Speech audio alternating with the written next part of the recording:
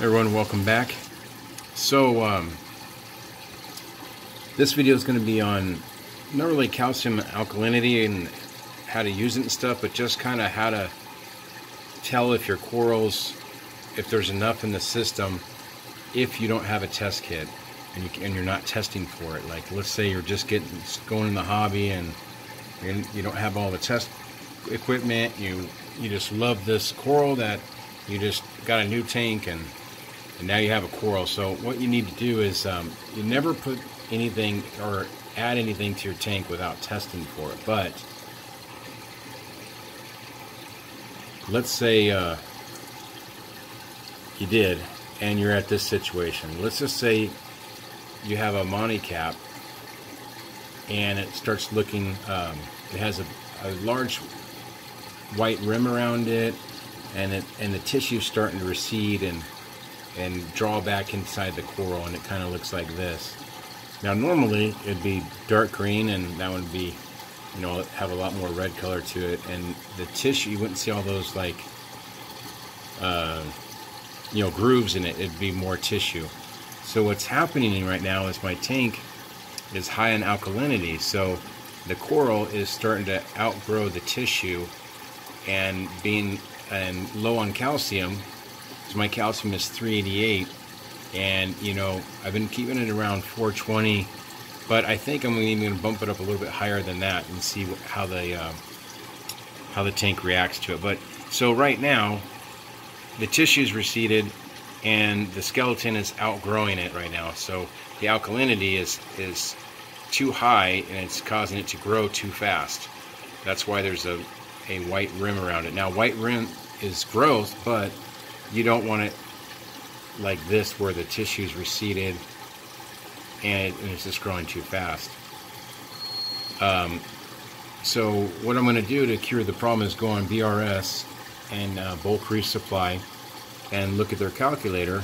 I'm going to do a calcium and alkalinity test, and then I'm going to put my parameters into their calculator, and it'll tell me exactly what I need to do to correct it. And the reason I have a calcium reactor, but the reason it's off right now is because I have my calcium reactor fed from a manifold, and the manifold changes flow all the time, and it's not the ideal way to run it. The ideal way is to get a constant pump for your reactor, your calcium reactor. So that's what I'm saving it for now. So that's what to look for on your hard Monty caps, hard corals, not the hard corals, what am I trying to say, the SPS, they're considered, I guess. And so that's what to look for. Now, there's some other stuff I want to show you is cyano, and that's this red stuff. Let me go over here. There's a good patch of it right here.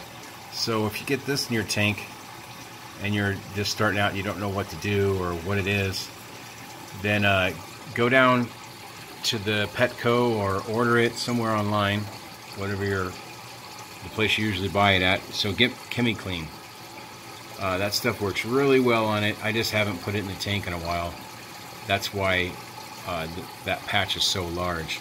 Another thing too that you can see, if you're wondering, are those little bubbles. Now those could be two things. Those could be air bubbles, or they could be green algae bubbles. Green algae is like this, a clear bulb, like a clear bubble. It starts growing and it gets darker green, and they just get larger and larger. When you pop them, they release spores into the water, and then it keeps multiplying. So that kind of algae, you don't want to pop those bubbles, because it'll start spreading too fast in your tank. That's what happened to me. And if you get that green bubble algae and you're sure it's that, then buy some Vibrant. Look at Google for the Vibrant. That works really well on the green bubble algae. I have a few videos on that.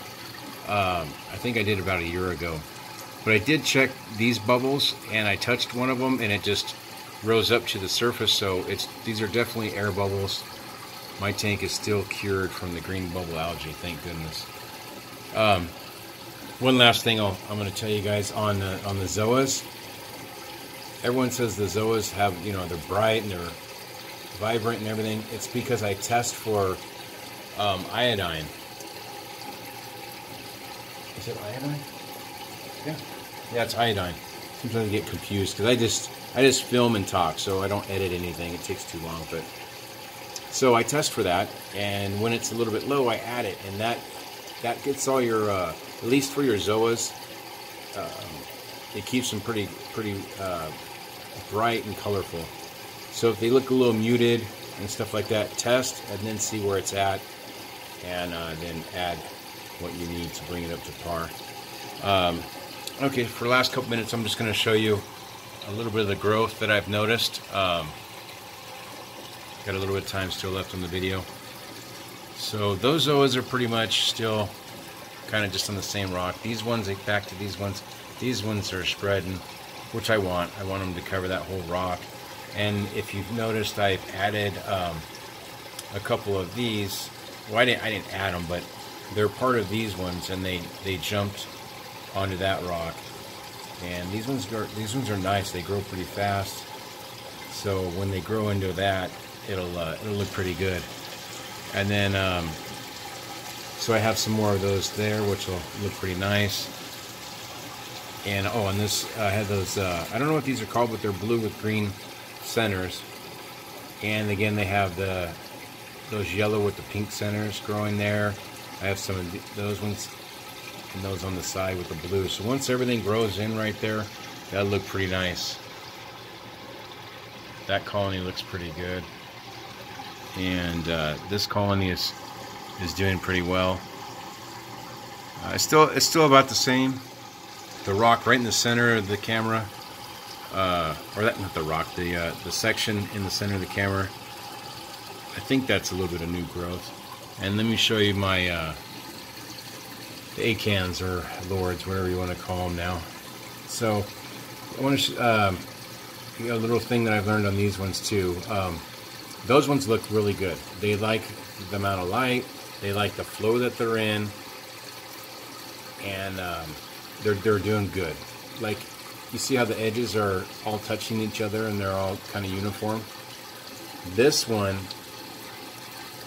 not quite happy. He's pretty happy, but I don't think he's as happy. Either that or the heads aren't, the two smaller ones aren't as big. Maybe that could be it too, because I'm still learning. I don't know it all. And don't try to. And I think same thing with that. Now this, let me go over to this one. And where's it at? Oh, right. Oh, is that glare going to be right in the way? Yeah, the light, the glare from the light. It's right in the way. Let me go down a little bit. See if I can get a shot from this. Okay, so these ones, they were over in about 50 to 60 par, and they just weren't doing anything. So, and they're kind of, that's a horrible. Hang on, let me see if I can zoom past that light, the reflection from the light. Well, anyway, I don't know.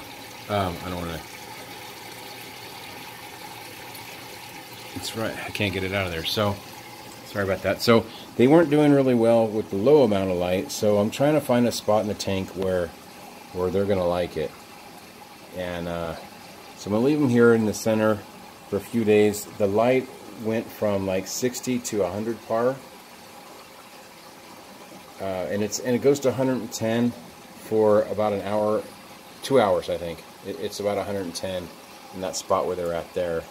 So I've got that par meter, which is kind of where they're at. So I'm kind of seeing where those are at. These guys love this new spot that they're at. And how do I know that they like it? Because they're like in a trumpet or a V, and their pulps are out. Not their pulps, but they just, the way they look, it's kind of just, I don't know how the words for it, but the way they look, they're kind of like, they're kind of coned, and they're just liking it.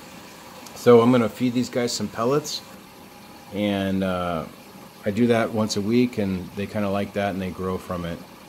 So that's where we're at. Hope you liked the video. Give me a thumbs up. Thanks.